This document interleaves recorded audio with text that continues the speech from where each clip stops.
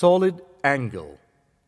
In our earlier session, we have learnt about luminous flux. Now, let us learn about solid angle, one of the important terms. Have you ever observed the light?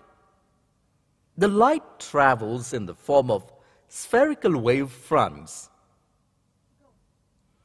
If the distance of the source is different, then there is increase in radii of the sphere and form as concentric spheres.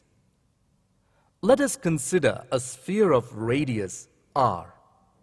Let us also consider a small area A on the surface of the sphere as shown in the picture with shaded region.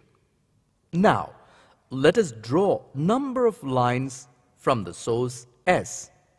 Thus, all the lines meet the boundary of the region A, and thus all lines form a cone. The angle at point S, which is covered by conical surface, called as solid angle, d omega.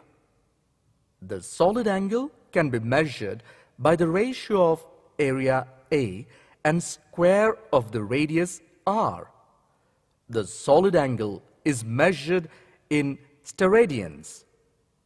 Now, let us learn the definition of solid angle.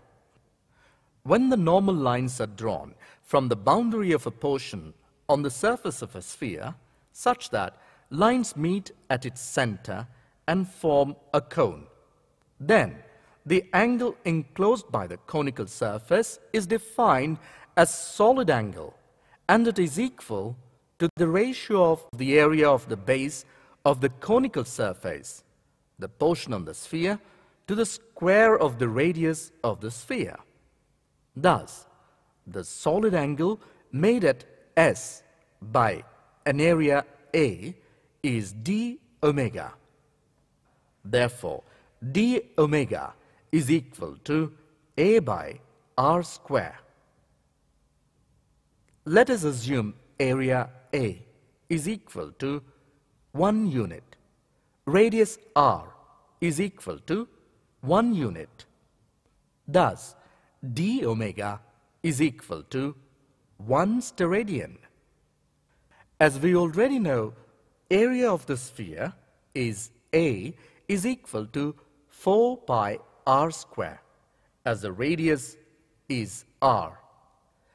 Therefore, total solid angle for the sphere as a whole is d omega is equal to 4 pi r square by r square.